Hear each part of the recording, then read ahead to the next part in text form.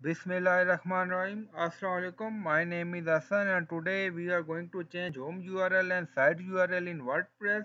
Before starting work, it's my request, please subscribe my channel. Thank you. Now back to our work. So there are two ways to change home URL and site URL. First way is to change in dashboard, another way is to change in config file through code. So first in dashboard on left side you see settings and then you see general. Click on general.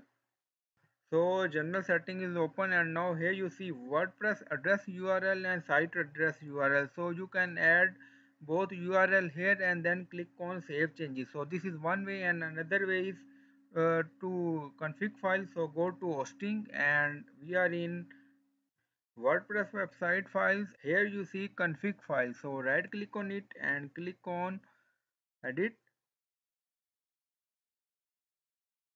So wp config file is open.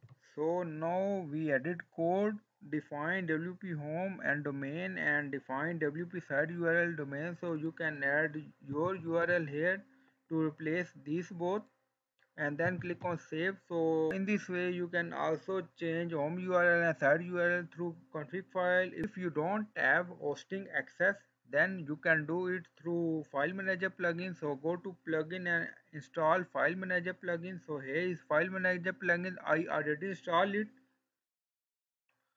So here you see config file, so you can change it from here.